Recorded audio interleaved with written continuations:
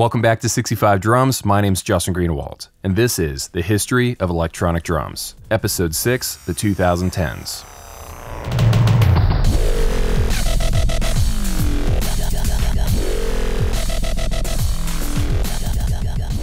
Jumping into this new decade, Alesis continued their laser-like focus on entry-level electronic drums. In 2010, they released the Alesis DM6 USB Express drum set, the Alesis DM7 USB, the USB Studio, and the DM10 Studio. While drummers liked the DM10 Pro kit that came before, the metal cymbals were too loud for some people. Alesis decided to release a similar version, this time with rubber cymbals instead. When this was first released, I don't believe Alesis was attempting to replace the DM10 Pro kit, but at some point the DM10 Pro kit was dropped from the product lineup and Alesis stopped making metal cymbal electronic drum sets altogether. Or if you wanted to be technical about it, they stopped selling electronic drum sets with smart trigger cymbals on it. Also, at some point, Alesis would change their shell construction away from using wood over to plastic. Moving over to Roland, they released the SPD30 Octapad. The Octapad name was a callback to earlier products they made from the 1980s, and by now Roland had two separate lines of multipads with different feature sets. The new Octapad for dynamic sounds and hi-hat pedal integration, and the SPD, which featured sample import. Splitting those features into two separate multipads and not giving you one pad that did everything kinda was frustrating to some drummers. Meanwhile, over at Simmons, apparently they began to pull drum sets from their online stores. According to a Hellfire Electronic Drums post, it was said there was some sort of pad recall going on for kick drum pads, cymbal pads, and snare pads. Simmons began the process of redesigning those pads in hopes of returning the kits to market soon afterwards.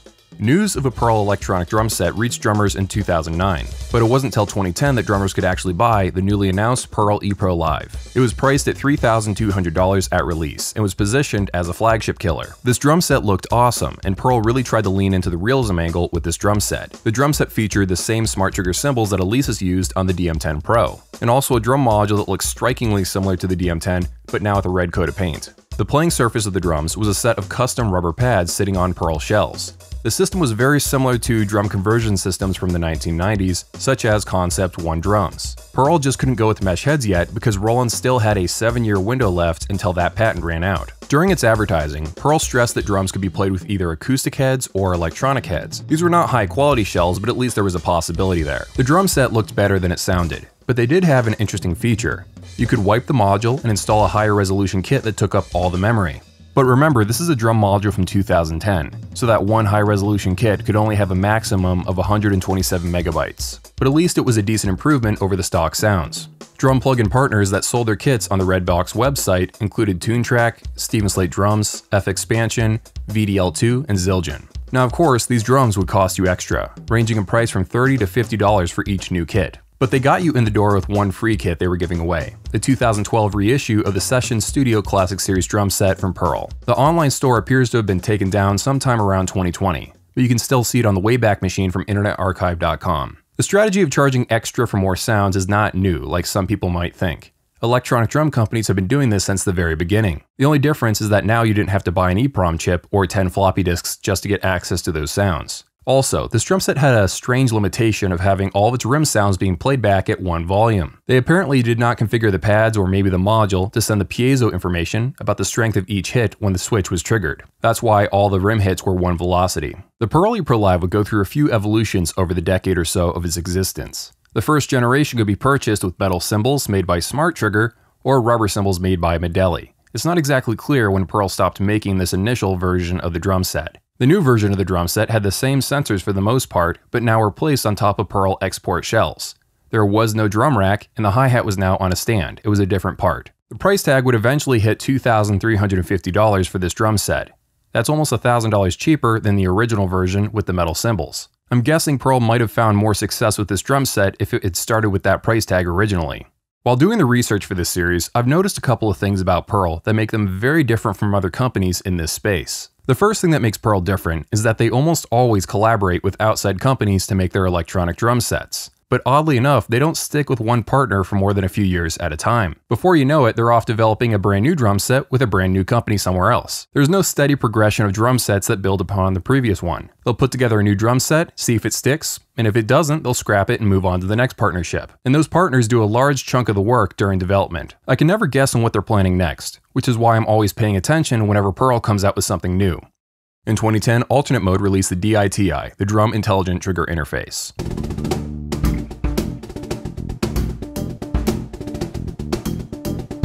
2010 was a pretty important year for Carlsbad, so let's cover them real quick. Carlsbad is a British company that was founded in 1959, but they didn't make any electronic drum sets yet. In 2010, a company called Sound King bought Carlsbad. I believe shortly after this acquisition, Carlsbad began making electronic drum sets. Sound King is a Chinese company that was founded in 1988. So essentially, Sound King electronic drum sets or Carlsbad electronic drum sets are pretty much the same thing because they're all owned by one company. In 2010, Pintec's mesh head license deal with Roland ran out. Pintec had to halt production for a while. Their single-ply mesh heads were actually made by Evans, not them themselves. We don't really know everything that was going on behind the scenes at companies like Heart Dynamics and Pintec. These mesh head deals with Roland were not really public, but to the best of my understanding, here's what we do know. Roland's mesh head patent covers 2-ply mesh heads and the installation of those heads on drum shells. The mesh head patents didn't stop companies from actually making 1-ply mesh heads. Apparently anybody could do that, but you couldn't actually sell them pre-installed on drums without a licensing deal from Roland. That is my understanding of the situation, but of course I'm no legal expert. But apparently the problem went away in some way, shape, or form because Pintec was later on going on to make mesh heads again. But of course, many patents like this only applied in the United States or Japan, from what I understand. You have to get a patent in every single country that you want it to apply in. This was a very complex situation, and if you want to learn more about this, check out the 2010 July issue in Digital Drummer magazine. In 2010, Dedrum released the DD1. This was their first kit in their post-Clavia ownership. For 2010, this price wasn't bad, and I personally liked the sounds. Also, rubber pads were still pretty normal at this price range. But unfortunately, it was all downhill from this point on.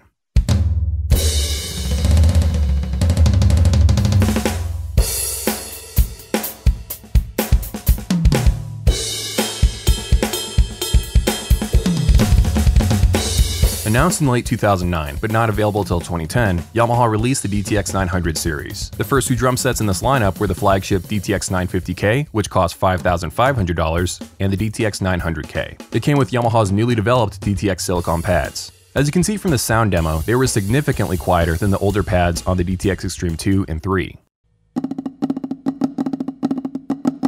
The cellular construction of the DTX pad takes the renowned quietness of electronic drums to a whole new level. It proved to be the only worthy competitor to mesh heads in my opinion. The snare and tom pads actually had a different density to make them feel unique. The drum module and the cymbals were pretty much the exact same thing as the previous drum set. The drum module was the DTX Extreme 3, but with a new firmware update and a slightly different coat of paint. They also released the mid-range DTX 550K in March. So before we move ahead to the next year, we need to jump out of the timeline for a second to cover two very large music retailers that sell their own lines of electronic drums. These are two very different companies, but they use the exact same strategy and the exact same manufacturer partners. So let's start with Millennium because they started doing this first. This is a brand owned by the music retailer Thomann. Thomann was founded back in 1954 and is based in Germany.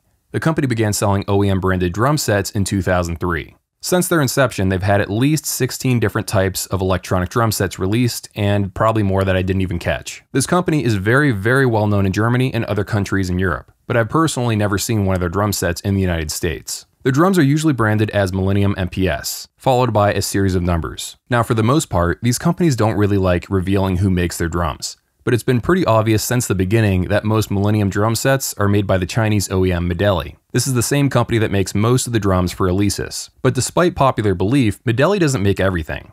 A few of their drum sets over the years appear to have been made by HXM.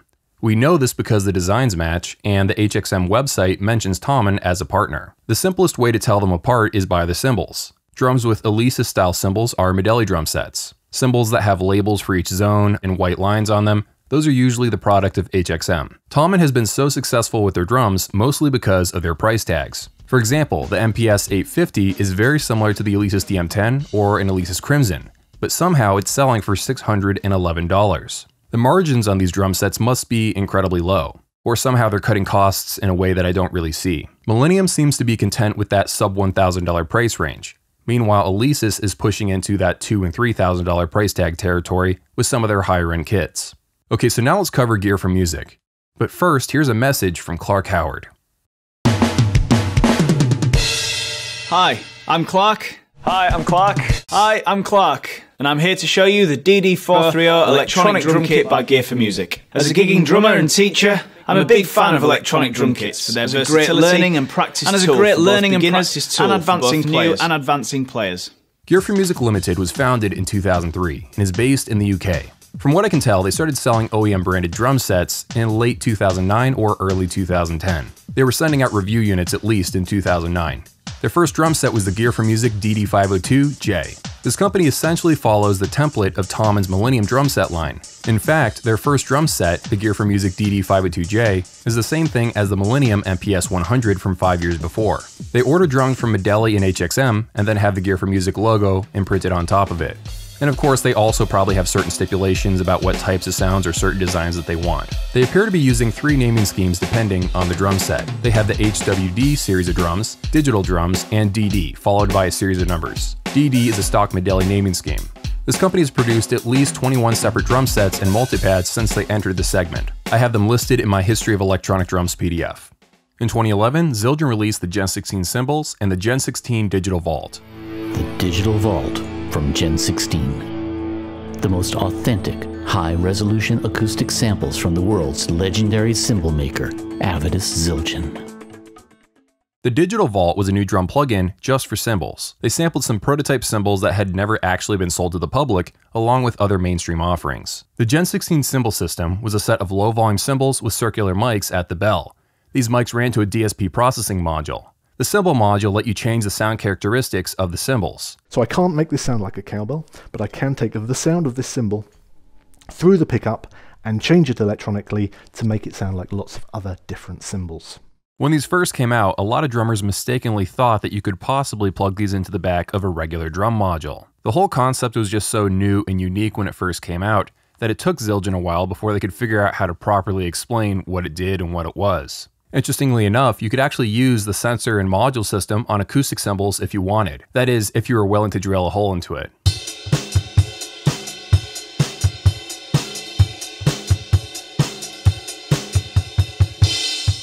So far, there have been 2 versions of these cymbals. The first ones came in silver in 2011, and in 2014, they were replaced with a new bronze version that I really liked the look of. This wasn't just a cosmetic change though. They actually sounded superior. The bronze version is pitched lower and sounds less tinny. I'm also told that Zildjian switched to a different kind of sensor under the bell. Apparently the old version of the sensor suffered from interference issues on a noisy stage. The new version of the sensor didn't have that problem. Now, the Gen 16 concept was a really interesting idea, but it faced a big problem. The cymbals sounded like practice cymbals, but they cost just as much as a regular acoustic cymbal. A 20-inch ride cymbal, for example, would cost $260. And a 3-pack of cymbals would cost you somewhere around $900. So they were priced for professional drummers, but they performed like beginner cymbals. The Gen 16 cymbal line ended up being a niche product, almost a fad in a way. Regardless of its shortcomings though, the Gen 16 cymbals are really important, because they're pretty much the only reason why low-volume cymbals exist today. A few years after releasing the Gen 16 line, Zildjian decided to adjust the metal formula and released a separate product called the Zildjian L80s. These were darker sounding and I believe slightly quieter. These cymbals were much cheaper to make because you didn't have to bundle in a set of microphones and a cymbal module. All of a sudden, the price tag of getting a set of low-volume cymbals was cut in half or by 2/3. The Zildjian L80s sold really well, and it became clear that mics or pickups weren't really necessary, like at all. And with that realization, every cymbal company on Earth began making cymbals with a lot of holes in them. Some companies would optimize their cymbals to be quiet as possible. Meanwhile, other companies would optimize them for better tone, making them louder. After it became clear that low-volume cymbals were very popular, the next logical step for electronic drum companies would be to put triggers on them. So now they really could be connected to a standard drum module. And by the way, as a little piece of cymbal trivia, Zildjian actually sold microphones for cymbals way back in the 1980s. The ZMC-1s were heavily advertised in Modern Drummer magazine for a long time. These of course weren't the same thing as Zildjian Gen 16, but I feel like the concept is still distantly related. In 2011, Audiofront released the DSP trigger software. This was basically a virtual trigger interface that lived on your computer. You'd plug your drum pads into an audio interface and the software interpreted the signals and created MIDI notes. Audiofront was founded somewhere around 2009 by Robert Jonkman. Originally, the Audiofront website was not for electronic drums. The company would later go on to make a standalone product called the eDrum In-Trigger Interface somewhere around 2019. In 2011, Roland updated the TD9 module and the TD9 line of drums. This was called the Roland TD9 V2.0 software update. The new updated version of the module was called the TD9 K2. The new versions of this drum set came with the VH11 hi-hats and a better feeling kick drum, the KD9. although it did move a little bit more than the old version. The cheaper variant also had mesh tom pads instead of rubber now. You could also purchase the new module update from Roland on a thumb drive. That update was pirated and posted on different websites fairly quickly. This was also the year that Roland introduced the hugely popular Roland SPD-SX pad. This is probably the most used sample pad of all time. It was still being manufactured as of 2020. In 2011, CB, or Convertible Percussion, was founded by Ed Small. Based out of New York, CB is known for making affordable drum triggers by hand. These triggers are center mounted, but mounted onto the side of the shell, with a sliding mechanism so you can decide where you want to put the head trigger. This company is also known for their trigger cones. In 2011, Aquarian released the in-head triggers, the in-box, the rim shot, and the hotspot. All these products use FSR sensors. The main benefit is having zero crosstalk, and of course the ability to make the sensor as large or as small as you need it to be. Aquarian would also go on to make their own line of mesh heads as well. The FSR trigger technology was licensed by Miditronics. Alesis was very busy in 2011. They revamped the DM10 Studio Kit, released the DM10X, the DM8 Pro, the DM8 USB Kit, the Perk Pad, the Performance Pad Pro, and the DM6 Session Kit. The DM8 kits were essentially a lower cost version of the DM10 kits.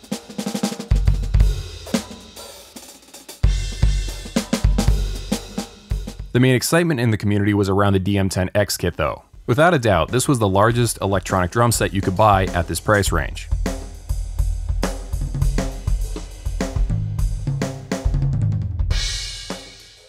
In 2011, Yamaha released quite a few new drum sets as well, with the introduction of their brand new DTX 700 module.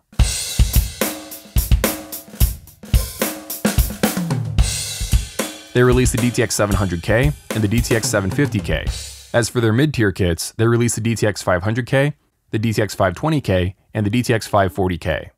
The DTX 520 drum set components have stayed almost unchanged over a decade. This drum set has been sold with the DTX 500 module, the DTX 502 module, and the DTX Pro module. Yamaha also announced a partnership with Zildjian in December, releasing the Yamaha DTX 700 SP electronic drum shell pack. This is one of those experimental partnerships that looked really interesting, but was inevitably dropped, most likely after sales didn't do well enough. The simple fact is that having the metal cymbals on these drums upped the price of each kit. In 2011, XM released the C-Max 9SR electronic drum set. This was not the company's first electronic drum set, but it's probably their first kit to get on the radar of many electronic drummers.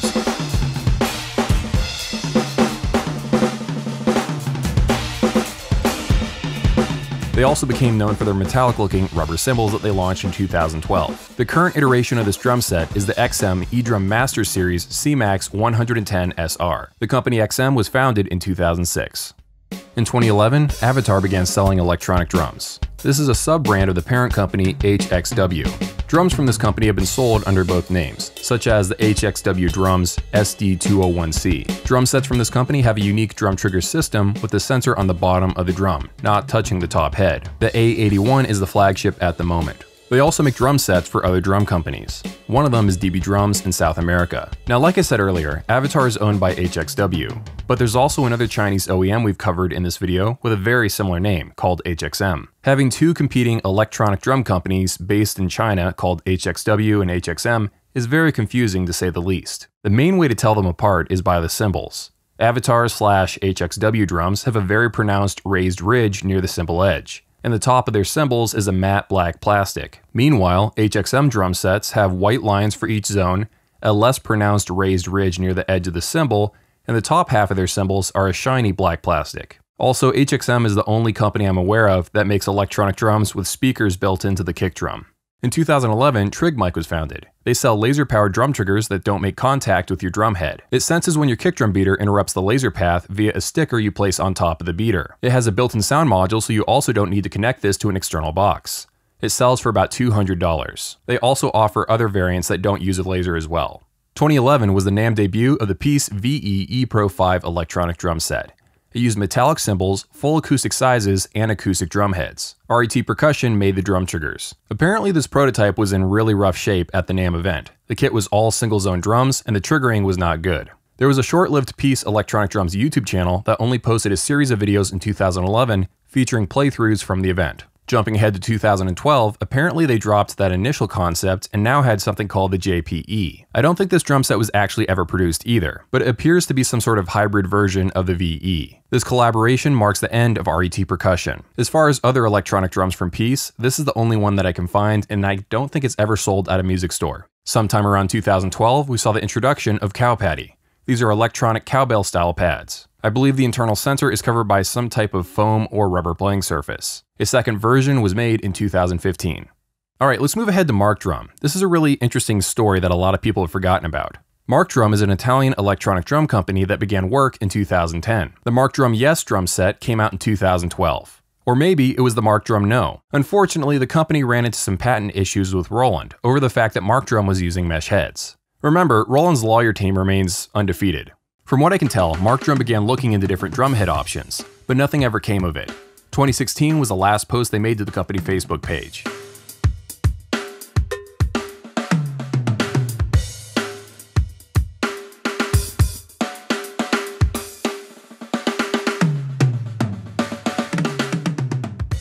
The sounds inside of the module were actually pretty good for 2012. The main thing that stands out to me about their drum set, though, was the fact that the cable snake was the drum rack. You'd plug every cymbal and drum into the drum rack, and then that would go to the drum module. And for some reason, the company decided to go with those curly phone landline style cables. Overall, it was a very interesting drum set, and I'm sad it never really lasted. Unfortunately, Mark Drum no longer exists, but the parent company Mark World does. They own Mark Bass, Mark Audio, and DV Mark. In 2012, the D-Drum Hybrid drum set was released.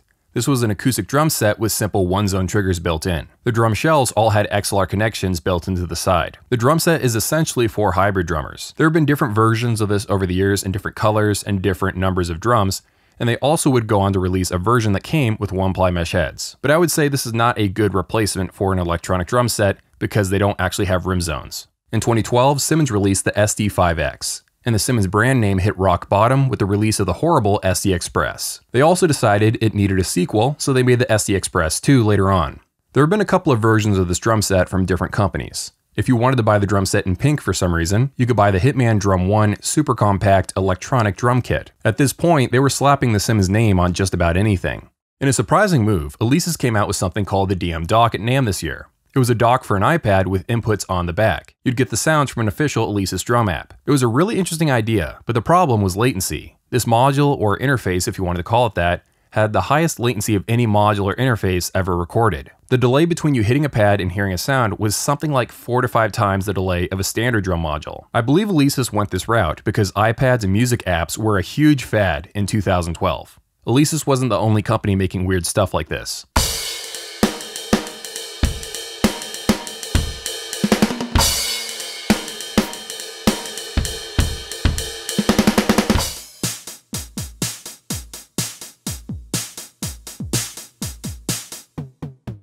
Also, Alesis was probably excited to make a drum module that didn't need a screen, a processor, or memory inside, which probably made it a lot cheaper for Alesis to manufacture than something like a DM10. But unfortunately, it is now a paperweight because the official app has disappeared from the iOS App Store. Also, it still uses the old style of Apple connector, not the Lightning one. The whole concept was very interesting though, and I have no doubt that some other company will try it again someday.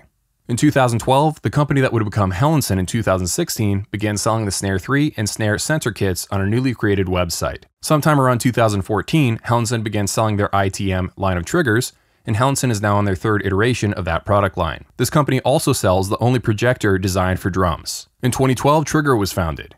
Over a period of a few years, they began to sell a range of electronic drum products. For a while there, they were pretty much the only electronic drum company making rubber china cymbals. They also started selling a lot of different drum triggers, like the K-Rig, N-Rig, On-Rig, and finally, the Bix electronic drum beater. The Bix trigger is very similar to the K&K kickguard from 1993.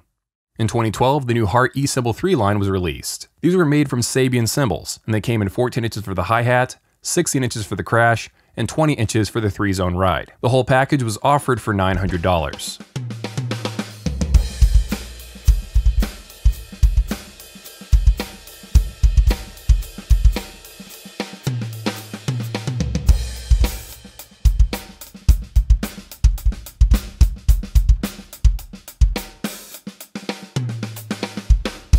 You could pretty much say that Hart Dynamics was the godfather of metal electronic cymbals, so it was nice to see that they were continuing to upgrade their design. They were compatible with pretty much every Roland module and many Alesis ones. They also introduced a line of plastic cymbals called the Hart Electrified Practice Cymbals in 12 and 14-inch variants. They cost $70 and $80 each. Meanwhile, Roland went all out in 2012. They released 8 new drum sets. The HD3, the TD11K, the TD11KV, the TD15K, the TD15KV, the TD4KP, the TD30K, and the TD30KV drum sets. These new drum sets were using what Roland called their supernatural sound engine. So far, there have been 3 generations of that. In a really interesting move, the company built a backdoor into the TD30, which let you access the entire TD20SX module, essentially giving you 2 modules for the price of 1. Roland also carried on with the metallic-looking rubber cymbals, but this time with a darker gray color that I liked a bit more. This would be the very last drum set Roland would release with metallic cymbals because the paint would eventually chip off. This was the first time that Roland would release a K variant of their flagship kit with the TD30K. This was an excellent drum set and I bought one. The HD3 was a slight update over the HD1 and apparently just didn't sell very well because Roland never made a successor. Meanwhile, the TD4KP was technically a continuation of the TD4 name, but now in a much more portable form factor, in all rubber pads. I believe the TD4KP stole a lot of sales from the HD line, and possibly made it irrelevant. The Roland TD11 drum set was immensely popular. According to one Roland representative that I've talked to, it was their best-selling electronic drum set, possibly in company history. Oftentimes, it's just the basic, cheap, slightly boring drum sets that sell the best. The main difference between the Roland TD11 and the TD15 modules were, the TD15 had an extra pad input, 100 kits instead of 50, 500 sounds instead of 190, and multi-effects. In 2012, Mario of Alternate Mode licensed the Cat Percussion brand name to the distributor KMC. The result was a new line of beginner electronic drums. The 2 new kits were the Cat Percussion KT1 for $500, and the Cat Percussion KT2 for $700. The Cat Percussion intellectual property remained owned by Alternate Mode, but the company KMC, who had the rights to make these kits under the Cat Percussion name, changed hands a bunch of times, and it gets kinda confusing. KMC was originally owned by Fender, and then Fender sold them to DW in 2015, and then DW later sold them to Hal Leonard around 2018 or so. This is why when you visit NAMM, you'll see the Cat Percussion products in the same booth as the music notation books made by Hal Leonard. But to be clear, it's kind of just a licensing deal similar to what Guitar Center and Simmons have going on. Sometime around 2013, Robert Rathgeber started a trigger company called R Drums. 2015 is the earliest copy of his website that I could find on the Wayback Machine. These triggers are famous for build quality and solid design. In 2013, Tama became the distributor for 2Box in the United States. This got them into more stores if I remember correctly. Sometimes if you don't have a large company representing you, it's hard to get into those really big music stores to sell your product. So even though this might sound kind of boring, it was an important step for the company. In 2013, an Axis brand called DDT began working with Geva. They were designing a prototype of a new module they called the Drumcraft E6. This partnership between DDT and Geva would eventually evolve into the Geva G9 drum module years later. As you can see from all these prototype images, the module went through a lot of design changes before eventually turning into the G9. In a slightly surprising move, in 2013 Nord began making electronic drums. This was the release of the Nord Drum 2 and the Nord Pad. If you're sort of seeing some similarities between the Nord drums and D-Drum, that's because Nord is owned by Clavia, the original owner of D-Drum. Because of that, Clavia, Nord, 2Box, and D-Drum all sort of share some of the same DNA. In 2013, Alesis released the DM7X and the Alesis DM Dock drum set. This was a relatively light year for the company. The DM Dock set was very short-lived, and I don't think Alesis sold that many of them. Basically because you'd have to buy the drum set and also buy an iPad. The DM7X module still lives under the Alesis Nitro brand name. 2013 was a very light year for Roland, the only new eDrum products being the BT1 bar trigger and the HBD20 pad. This year, Pearl released the Pearl True Track hat to be sold with the Pearl ePro Live drum set.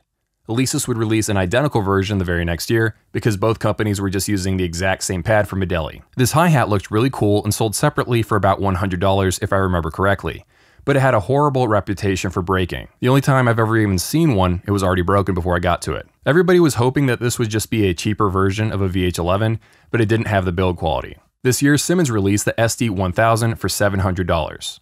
2013 saw the founding of a brand new company called Artesia by Virgin Musical Instruments. This company makes both the Hitman and Artesia brand of electronic drums. In 2013, Joe Becky showed off the JD1 electronic drum set for £550. It's possibly a modified Medelli DD516 with a Joe Becky name and Joe Becky 3-ply mesh heads. I'd never heard of this drum set until I saw a post on Hellfire Electronic Drums about it. I'm guessing this drum set never officially came out. However, there is one eBay listing from Jobecki though, a long time ago. So it's possible that Jobecki had one prototype made and then eventually showed it off a little bit and sold it. Around this time, Jobecki was making full acoustic-sized electronic drums, as you can see from this 2013 snapshot of the Jobecki website. Moving ahead to 2014, Easy Drummer 2 and Addictive Drums 2 were released. I haven't been covering every single drum plugin that's come out over this series, but I definitely need to mention these two, simply because these two pieces of drum software have powered more electronic drums combined than any other drum plugins I can think of. They both sounded fantastic, are really inexpensive, and people are still buying them to this day.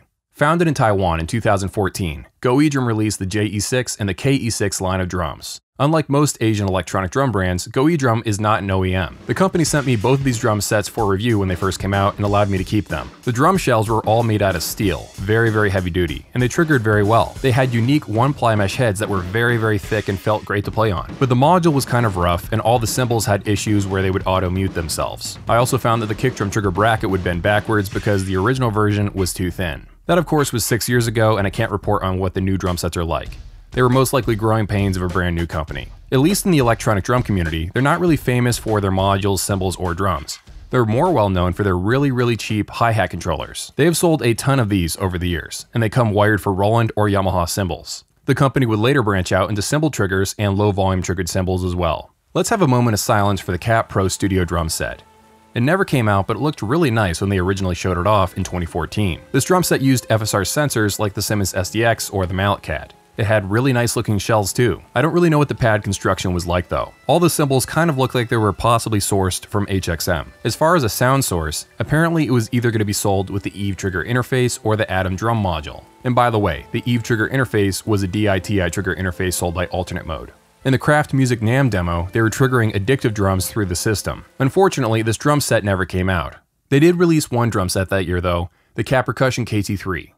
After a year or so of development, On Trigger began making drum triggers that fit on your kick pedal in 2014. The company is based in the Czech Republic. On Trigger is not the first company to make a trigger on a pedal, but to the best of my knowledge, this is the first company to make triggers that work on any pedal, not just one particular brand. And this is the first company to my knowledge that would put the piezo underneath of that footboard pedal. A bunch of companies similar to On Trigger would follow in the succeeding years. I believe the main kind of buyer for triggers like this are metal drummers. In 2014, Alesis released the Sample Pad, the Sample Pad Pro, the Sample Rack, and the Pro X hi-hats. The Sample Pad and the Sample Pad Pro were the cheapest sample pads that money could buy. They cost half of what the SPD-SX and the Yamaha Multi-12 cost. But of course, there's always a catch. The triggering was pretty bad. Unfortunately, Alesis made the situation worse by tying together threshold and sensitivity into one setting. If the company had included a few more trigger settings, then it would have been possible to dial in a much better experience. There was also power brick issues that were very common with these units. In 2014, Roland released the TD1K, the TD1KV, the TM2 drum module, the Noise Eater line, and the KT10 silent kick drum pedal. I was never a giant fan of the TD1K, but it was Roland's first attempt at making a $500 electronic drum set. I just didn't find the pedal to be very convincing to play on because there was no kick drum tower. It was a beaterless design, and the module was very basic. The TM2 module was really nice. It was designed for acoustic drummers that only needed to power a couple of pads and they wanted to play a few samples. The TM2 module filled that role very well. In 2014, Yamaha introduced the DTX 502 module, which powered their brand new DTX 562K, DTX 532K, and the DTX 522K. These were very solid drum sets that competed well against the Roland TD11 line. The company also released the DTX 400 line, which honestly had the same problems as the TD1 line. No kick drum tower was offered in its base configuration. That same year, Simmons released the SD500, a very basic, inexpensive drum set. Unfortunately, the drum set was not that great. Sometime around 2014, apparently Pintec was bought out. Again, they've been sold somewhere around 3 times over the years from what I've heard. The new owners of the company released the Pintec PDK-1000 for $800 in 2014. And of course, the company still retained a very large back catalog of products they've been building for 20 years or so. In 2014, Dedrum released the DD3X and the DD5X. The DD5X is possibly a rebranded Medeli DD518DX. It was clear that by now, Dedrum had stopped trying. They were even using the same numbers and letters in the name of the rebranded OEM product. Let's jump over to Hart Dynamics for a second. A few years before 2014, Peter Hart had sold his business to new owners. The new owners of the company would continue for a few years before they themselves also went out of business. The last major drum set from the company was the 20th Anniversary Edition drum set. It looked beautiful and was a bit of a last hurrah for the company.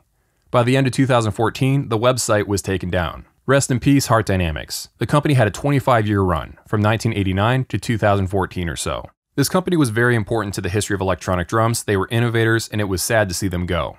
2014 is my best guess as to the year that Lauren Drums came into being. They don't have an about page with an official founding date, but they did register the website in 2014. Also, the earliest mentions of the company on the vdrums.com forum are from 2015. This company is known for making custom electronic snares, toms, and kick drums and cymbals with very unique drum wraps. Literally any kind of design you can think of, they'll put it on a cymbal or a snare. Unfortunately, this is a case of a company that makes really cool looking products, but when you actually use one, you find out it's not that well designed. In 2015, eDrum MIDI was founded. To be honest, I don't have a lot of information about this company, but they make some very nice looking drum trigger systems. Okay, let's talk about Jobecki for a second. Over the years, this company's gone through a bunch of different cymbal options with their shells. They've offered their drums with Roland cymbals, 2-box cymbals, smart trigger cymbals, Zildjian Gen 16 cymbals, and from what I could tell, also some OEM branded rubber cymbals as well. But 2015 was a very important year for the company, because they began making their own full metal triggered cymbals, and it's one of the main things they're known for now. In 2015, the Ronca Easy 3 trigger was announced. The company Ronca is known for their incredibly heavy-duty trigger designs. In 2015, Magnetrack had its crowdfunding launch. The whole idea behind this trigger system is to attach your piezo to the drums via magnets. It's a 2-piece system that snaps onto mesh heads or low-volume cymbals or even drum shells. Now, there have been different versions of this over the years. During my testing of the original version, I found that the magnets were strong enough to hold on to 1-ply mesh heads, but would fly apart on 3-ply mesh heads because they were too thick. For the rim zone, you'd actually attach a second magnet via a splitter onto your shell. Unfortunately, my unit broke during testing, but that was 5 years ago, so maybe my trigger issues have been fixed in the newer variants. It appears that the company has moved on to having the head zone trigger attached via an internal metal mount more in line with the competition. That possibly makes it more secure and less likely to fly apart. If you go on their website today, the company now offers pre-converted low-volume cymbals similar to Jobecki, Diamond, and Pintec. They also offer a hi-hat controller called Remedy. Future products the company is working on include a virtual throw-off device, drum links, and the digital E-controller. In 2015, Cat Percussion released the KT MP1. This is a very simple 4-zone multipad that was cheap and effective. In 2015, the Alesis Crimson was released. Oddly enough, there was no official press release for the drum set this year, but it did come out this year. This drum set has lived on through different configurations for about half a decade so far.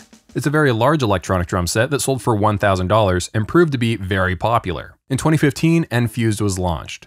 I believe Enfused is owned by the company KHS Music based in Taiwan. Those are the owners of Mapex. This is a conversion pad setup very similar to products from the 90s like Concept 1 or the Simmons Streamline pads, but now taken a step further. The drum module hosted kits from BFD Eco Lite, which was pretty revolutionary at the time. It was a special version made for Enfused. The whole drum set sold for $1,700 at launch, depending on how many pads that you bought. This was a conversion system, so the shells were not included. The man behind the system, John Emmerich, would go on to run Alesis after Enfused fizzled out. The truth is, people just weren't excited about rubber pads anymore. If the company had waited 2 more years, they could have used mesh, but due to legal reasons, they were stuck with a playing surface everyone was pretty much bored of. It's a really interesting concept, and I wish it had continued. In 2015, 2Box released a drum app for their module, and the new Trigit drum triggers. Meanwhile, Yamaha released the DTX 502 hybrid pack. There were 2 versions of this, one that was just standalone, and a version that came with an acoustic drum set. The DTX 502 Touch app also came out for iOS. This was a great app that was a much nicer way of controlling the module instead of the small screen that was built in. Somewhere around 2015, Century Percussion started a crowdfunding campaign to create a new type of drum trigger system. 328 backers pledged $92,245, which got the product up and running. This is possibly the most powerful, unique, and strange drum trigger system I've ever tested. The drum triggers are also kind of huge with very large plastic bodies that are mounted over a small metallic dot you'd place on the drum head, either acoustic or mesh. This worked as a pickup system. The sounds and signal processing were done on your computer connected by an audio interface. The drum trigger system can do nearly anything, but the fact that it was so expensive, mixed with the fact that it was kind of complicated, made it more of a niche product. In 2015, Simmons released the SD-1500. In a surprising move, the founder of Roland decided at age 85 he wanted to start a brand new company. This new electronic drum company would focus on simplicity, large acoustic-sized drums, easy-to-use drum modules, and organic, unprocessed sounds inside. The drum set was not quite ready yet in 2015, but they did announce their first drum module, the ATV-85. Meanwhile, over at Roland, they decided to pull the production of the TD-15 only 3 years into its life cycle, and it was replaced by the TD-25K and KV drum sets this year. They proved to be much more popular than the TD-15.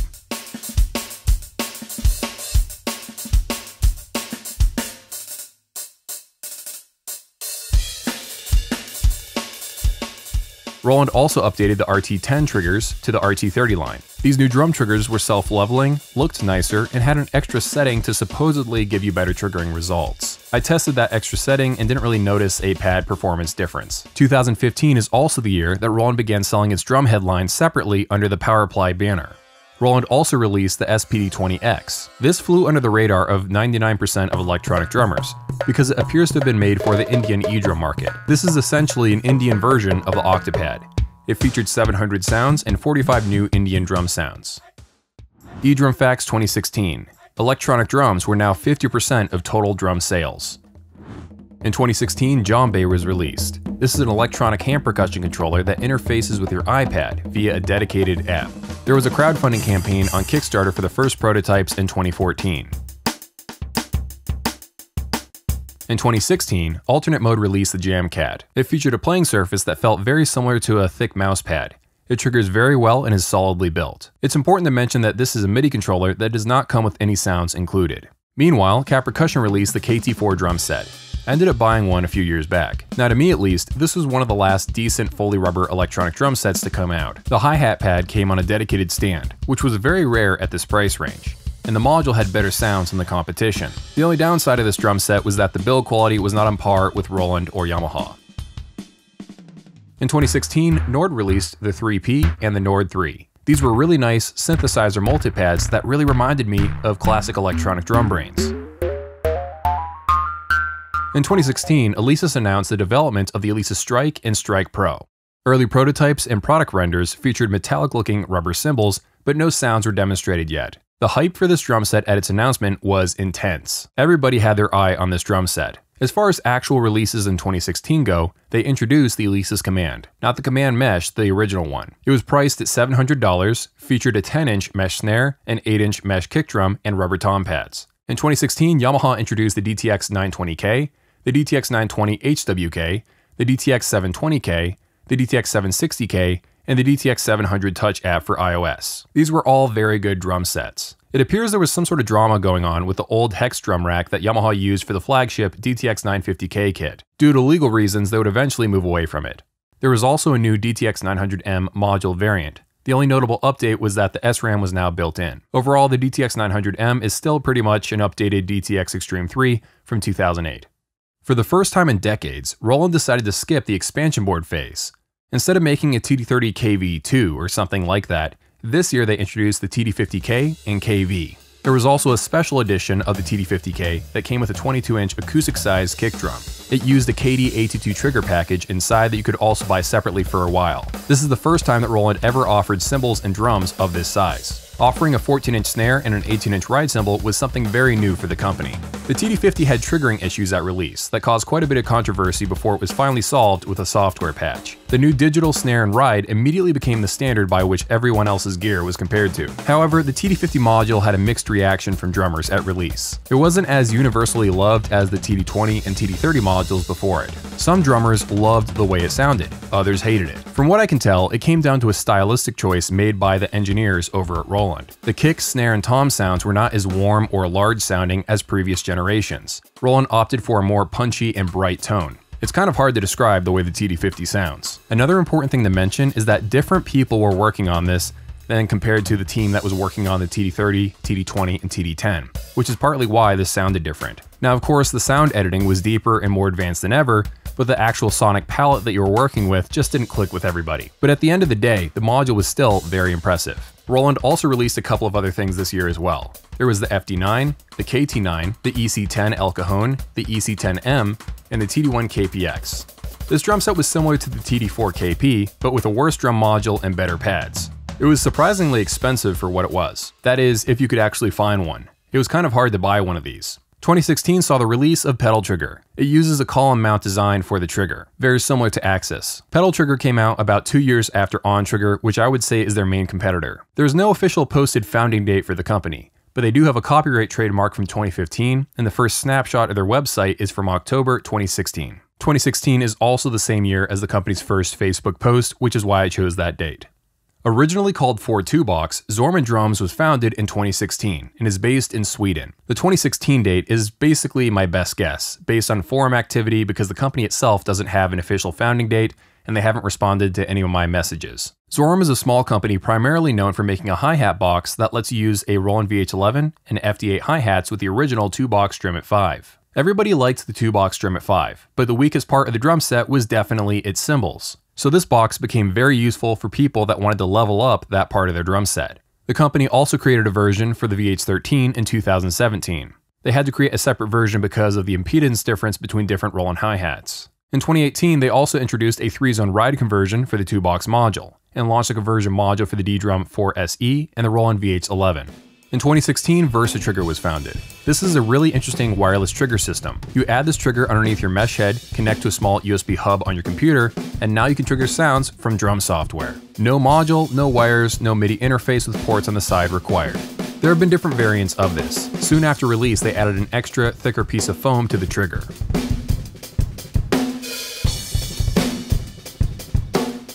After launch, they would also branch out into making wireless adapters for drum pads in case you had a more standard drum set and didn't want wires. The whole system was a very cool idea, but I don't think the company exists anymore. Drumfax 2017. This is the magic year that the Roland patent on mesh heads finally ran its course in the United States. This might sound boring, but it was really important to the overall history of electronic drums. The moment this patent ran out, companies everywhere instantly began selling mesh drum sets in 2017 and 2018. On a more somber note, unfortunately, Akutaro Kakahashi died this year as well. This man was very influential in the world of electronic drums. He founded Roland, was one of the leading minds behind the MIDI standard, and around age 85, he founded ATV. In 2017, Superior Drummer 3 was released by Toontrack. While not specifically made for electronic drums, Superior Drummer 3 has the absolute deepest electronic drum integration.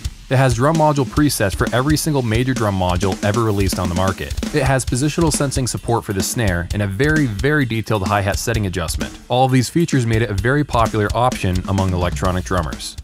2017 is my best guess as the year that Royalty Hybrid Drums was founded. This is an electronic drum company based out of Brazil. They make electronic drums with mesh heads and rubber cymbals. No module as of the making of this video. Many times it's easy for me to forget about electronic drums based in South America. But I feel like companies like this deserve recognition for their contributions to a frankly underserved part of the e-drum community. In 2017, Roland released the TD1 KPX2. This was a slight update to the previous version with a larger kick drum pad to accommodate double beaters. This drum set was incredibly expensive for what it offered, but just like the previous version, it was actually kind of hard to even buy one. Not many websites even offered it. Roland also introduced the SPD1 Wave line, percussion, kick, wave, and electro pads. This drum pad series surprised a lot of people, because versions like this originally came out in 1984 from D-Drum, Emu, and Boss.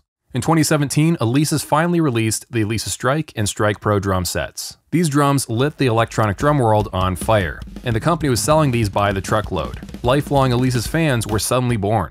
But unfortunately, the release became a full-blown nightmare over at Alesis headquarters. It soon became clear that these drums were riddled with significant problems. There were faulty drum racks, trigger plates so thin they would snap in half, and hi-hat problems.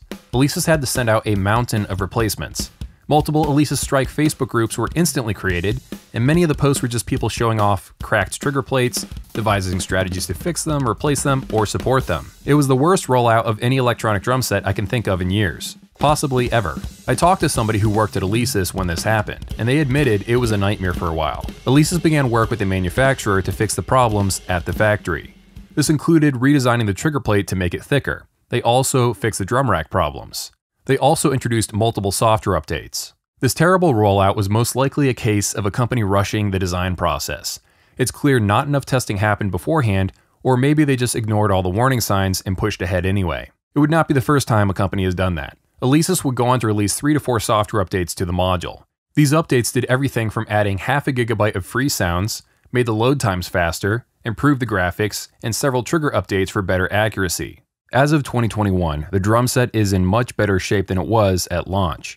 But there are still some issues the company hasn't quite overcome. Complaints about the hi-hat performance and also the ride cymbal. But Alesis has still come a very long way from when it first launched. Alesis also released a new version of the Crimson called the Crimson 2. This drum set was very similar to the original, but had some notable changes. Alesis increased the number of sounds that were built in, changed the color of the screen from blue over to red, and then added a second crash cymbal. In 2017, Yamaha announced the EAD-10, the Yamaha DT50 drum triggers, and the DD75. The EAD-10 proved to be a very inexpensive way to mic your acoustic drums, record them, layer in samples, add effects, and add electronic drum pads. It was an interesting concept that nobody expected. In 2017, Jobeki released their low-volume triggered cymbals. From what I can tell, they released it just slightly before Diamond drums. The low-volume cymbal revolution was kicked off by Zildjian with the Gen 16s and the L80s, and it was only a matter of time before companies would start adding triggers to them. Early versions of these cymbals would have metallic colored edges to reduce false triggering, but they later switched over to black bands on the edge instead. Diamond drums also showed off some low-volume triggered cymbals in November of 2017. They were either sold that year or possibly early 2018. When companies will show off a product prototype and when they actually sell it on social media, it's kind of fuzzy sometimes. 2017 was the year that the ATV-A drums were released. They were offered in 4 different variants. 2 kits of different sizes, offered with and without the 85 module. The drum sets featured large rubber cymbals with 360 triggering and a surprisingly thin design. ATV stepped into a market that already had a lot of competition. Jobeki, Diamond, Field, Muzio, Drumtech, Pintech, and Boom Theory all offered full-size electronic drums already. But ATV was unique because they offered something the other companies didn't, a full drum set that came with high-end rubber cymbals on par with Roland and a drum module. The amount of money and time that goes into making a drum module and high-end rubber cymbals is such a high barrier that most companies never do it. This gave ATV a bit of a competitive advantage, at least for the kind of customer that wanted rubber cymbals. In 2017, Pearl released the Pearl Mimic Pro drum module. This release came as a surprise to a lot of people. It was essentially a drum plugin, Stephen Slate Drums 5, placed inside of a thick tablet with a lot of inputs and universal pad compatibility. It was like the DM dock, but actually good. This was an innovation no one expected Pearl to make. It was even cheaper than its rival TD50. The earliest versions of the firmware were very rough, but it is now a very polished, capable drum module. This was definitely designed to be a standalone product, but it was also sold in a drum set configuration called the Pearl Mimic with Masters MCT for $6,350. It was a Pearl ePro Live, just with a better drum module.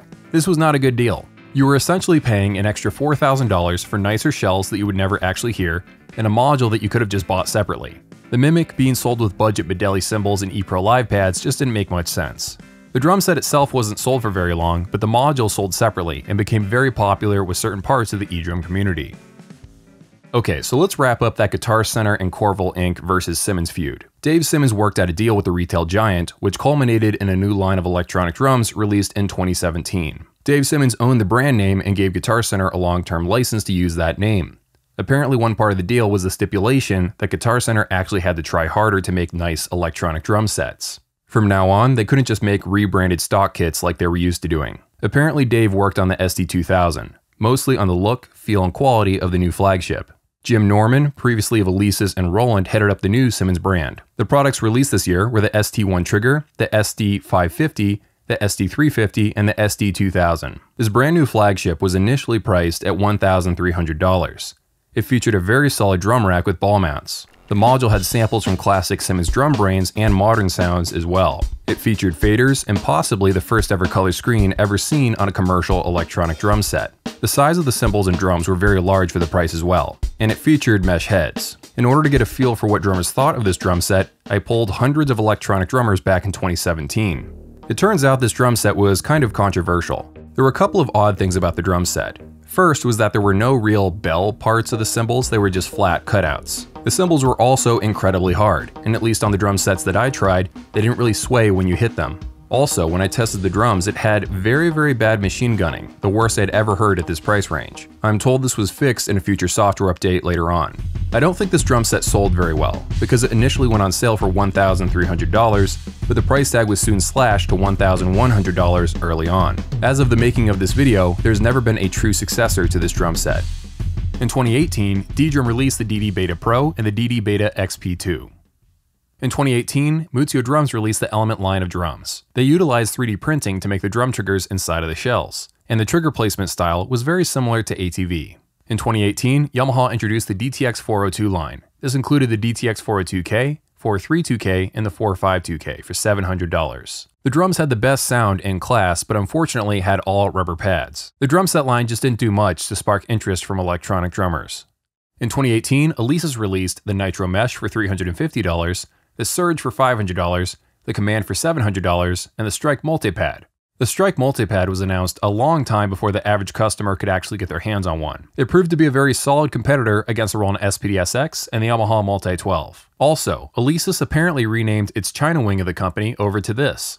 Google Translate appears to think this translates to Alice. In 2018, the Pearl Mallet Station was released. Its main competition would be the Mallet Cat from alternate mode. The Mallet Station feels really nice with unique silicon-type zones. The Drum It 3 module from 2Box was announced years before, but because of production delays, it took until 2018 before people could actually buy it. This was the very first mid-tier drum module from 2Box. It immediately proved to be a solid option for the price.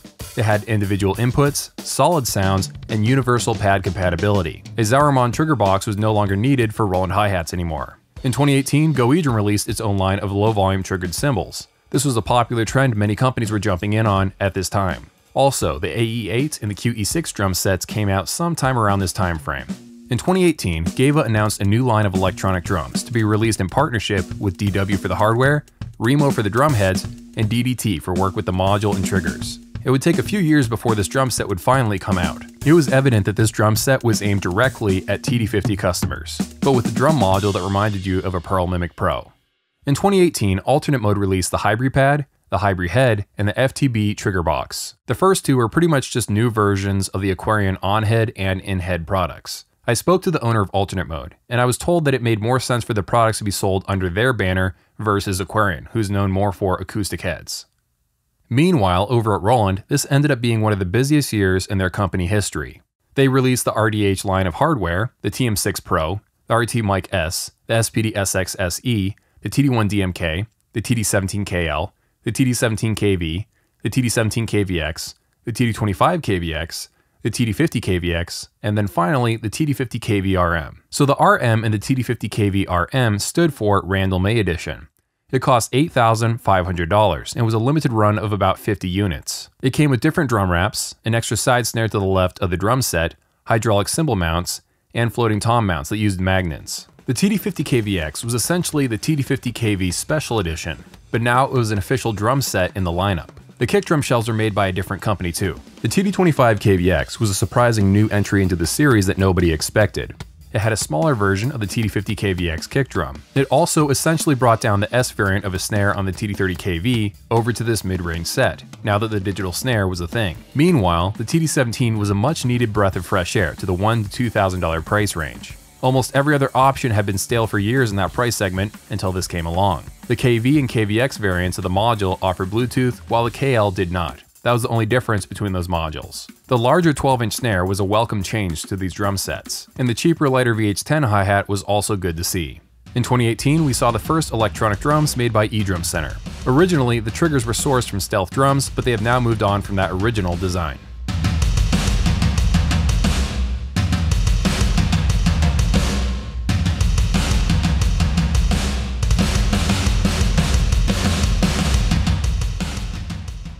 In 2018, ATV announced the EXS1, the ATV EXS2, the EXS3, the EXS4, and the EXS5. These were smaller, more affordable, pad-based electronic drum sets as compared to their ATV Artist series. Drum companies make a good chunk of their money from intermediate and beginner-level electronic drums, so this was a logical move on ATV's part. All 5 drum sets shared the same module, which is a cheaper version of the ATV 85, and it was almost identical in what it could do. While the naming scheme makes all these drums look very similar, you could actually split them into 2 separate classes. ATV designed the first 2 to use cheaper cymbals than the rest of the line, and apparently there have been 2 variants of these drum sets as well, the MK1 and 2. When I was talking to representatives from ATV USA about these drums, I was basically told those first 2 kits weren't really being pushed for the United States market. Only the EXS3 and 5 were. Many drummers have probably already forgotten about the EXS4 drum set because it appears to have been very short-lived. There's only a couple of websites that have ever even listed it, and I don't think any of them are actually in English. So that leaves us with the 2 kits that I've actually tested, the EXS3 and 5. They turned out to be very solid drum sets. The triggering was excellent, the cymbals were the same type that came on their flagship line, And if you prefer the raw, unprocessed sounds of the A-Drums line, you would also like this module. This was a very busy year for the company because in addition to those 5 drums, they also announced the ATV A-Frame. This is a percussion pad that has a wooden frame and a plastic textured playing surface. You can create a lot of different tone textures by scratching the head, flexing the frame, or just playing on it. The whole concept shares a lot of DNA with the original Korg wave drum from 1994 when it comes to the technology behind everything. Alright, let's take a quick break from the timeline to talk about a company called Kit Toys. In episode 5 of this series, I mentioned that the website had disappeared from the internet. I assumed the company had went out of business. It turns out I was wrong. Kit Toys had a name change over to Drone Triggers, so the company is still around. This company appears to be a one-man operation like many of these smaller electronic drum trigger companies out there. And judging from his Facebook page, he is constantly tinkering with his designs. Always testing out his cymbals, drum triggers, trying to see what works best. Some of his designs really remind me of stuff from R Drums and Ronca. In 2019, Pintec released a full range of low-volume triggered cymbals. This includes ride cymbals, crashes, hi-hats, and China cymbals. At this point, if you wanted a triggered low-volume cymbal, you had a lot of options. You could buy one from Pintec, Go E-Drum, Jobeki, Diamond Drums, and Magnatrek. Pintec was also offering them on their full acoustic-sized Phoenix Pro Series drum set. In 2018, the trigger company Foot Blaster came on the scene. This is a very similar setup to what On Trigger does. The piezo sits underneath the base plate. When the pedal makes contact, you get a trigger pulse. Electronic Drumfax, 2019. Unfortunately, Joe Polar, the creator of the Sim drum in the 1970s, passed away. He was incredibly influential in the early days of electronic drums and will be missed. Check out episode 1 of this series for more details on his work. 2019 was a very light year from Roland after the onslaught of drum sets from the year before. First was the unexpected Roland TM1 hybrid drum module. This was designed to be on the floor and had foot switches built in. Roland also produced its most expensive electronic drum set they had ever made, the TD50 Nocturne. This sold for $9,000. It was the same design as the TD50 KV RM, but that extra $500 price bump got you a darker silver color to the drum rack, different shell wraps, and a cool resonant head we hadn't seen before. Only 50 units were said to be produced. I also believe the TD50 K180 made its appearance in 2019 as well. In 2019, the Stealth Drums ISM6 was released. This was a 6-sensor trigger system for converting acoustic drums over to electric. It cost $100. The man behind Stealth Drums, J-Man, didn't sit still with his drum trigger designs. He was always improving them over and over and over again. This IM6 was the culmination of all those designs he'd made over the years. I bumped into him this year for the first time at NAMM. I was at the 2-box booth looking at the Drum It 3 module, and he was walking by. Unfortunately, J-Man would pass away the very next year. The electronic drum community lost not only a great source of information about triggers, but we also lost just a really good guy. Right before he died, J-Man posted a very in-depth walkthrough of his personal kit and his drum triggers throughout the years. Check out his Facebook page if you'd like to watch it. In 2019, the 2-box Drum It 5 MK2 was announced at NAMM, and later the Speedlight drum set. The 2-box Drum It 5 MK2 was basically a beefier version of the Drum It 3 module released a little bit earlier. Let's check in on Go E-Drum. It appears they began a Kickstarter for a new line of electronic drums in 2019. Unfortunately, they only raised $52, but I think they still pushed ahead and made the drum set anyway. While announced in 2018, it wasn't until 2019 that Pearl began shipping the brand new Pearl E-Merge. The USA release wouldn't be until 2020, with a price tag of about $4,000. $4,000 was a new price tier that many companies were targeting around this time. I'm sure if you inflation adjusted, this would also be around the same price tag of the original version of the Pearl E-Pro Live. The Pearl E-Merge is an interesting collaboration between Pearl and Korg. Korg is behind some of the sensors, the electronic sounds, and the percussion sounds. Some electronic drummers, however, were disappointed that Pearl started from scratch on this module. They could have made a Pearl Mimic Lights type of module, but Pearl decided not to go that route. All of that aside, the module wasn't bad. The playing surface was also very interesting. It was a very thick mesh head design formed by multiple layers of material. This makes them feel more realistic than mesh heads, but the cost comes in the form of higher noise. This has not gotten an especially positive reception from the E-drum community, and from what I can tell, not many people have actually bought one yet. In 2019, Jobeki released new 3- and 4-post trigger systems. Also, they came in black now. Previously, they only came in unpainted stainless steel. In 2019, Muzio Drums released the MX line. These came with larger maple shells that were also more expensive. They were also showing off a prototype of a new metal cymbal at NAMM this year. As of the making of this video, the prototypes have not been realized as an official product yet. This year, Yamaha released a software update for the EAD-10. This new update added a talkback function and low-volume drum set adaptability. In 2019, Alesis released the Strike Pro SE for $2,500. There was also the Alesis Turbo Mesh for $320. The Strike SE added a much larger kick drum, a larger hi-hat which triggered better, and new white mesh heads that used a slightly different material construction. These were all very solid upgrades to the Strike line that were very much needed. In 2019, Simmons released the SD200, the SD1200, and the SD600. I did a full review of the SD1200 on the channel. This drum set was a little bit odd because it was a smaller, more dumbed-down version of the SD2000, and it initially sold for the same price, although it would get a lot cheaper in the years to come. I feel like they tried to make improvements based on feedback they got from the SD2000, which was nice to see, but there were some significant problems: strong hot spotting on the cymbals and a poorly designed kick drum. In 2019, we saw a new generation of cymbals from Field Electronic Drums, this time with no visible screws or rivets in the cymbals. Over at ATV, they announced a new line of electronic drums, the ATV A-Drums Artist Pro. These are going to be larger than the regular ATV Drums Artist series, and they were also going to be acoustic drums that could sound good in either configuration. Along with that would be an increased price tag. There was also a module expansion announced called the ADIO. As of the making of this video, neither of these products have come out. As of the 2020 NAMM convention, I've spoken to people at ATV and have been told the products have been shelved indefinitely. Okay, that's it for the 2010s. Now let's move ahead to 2020.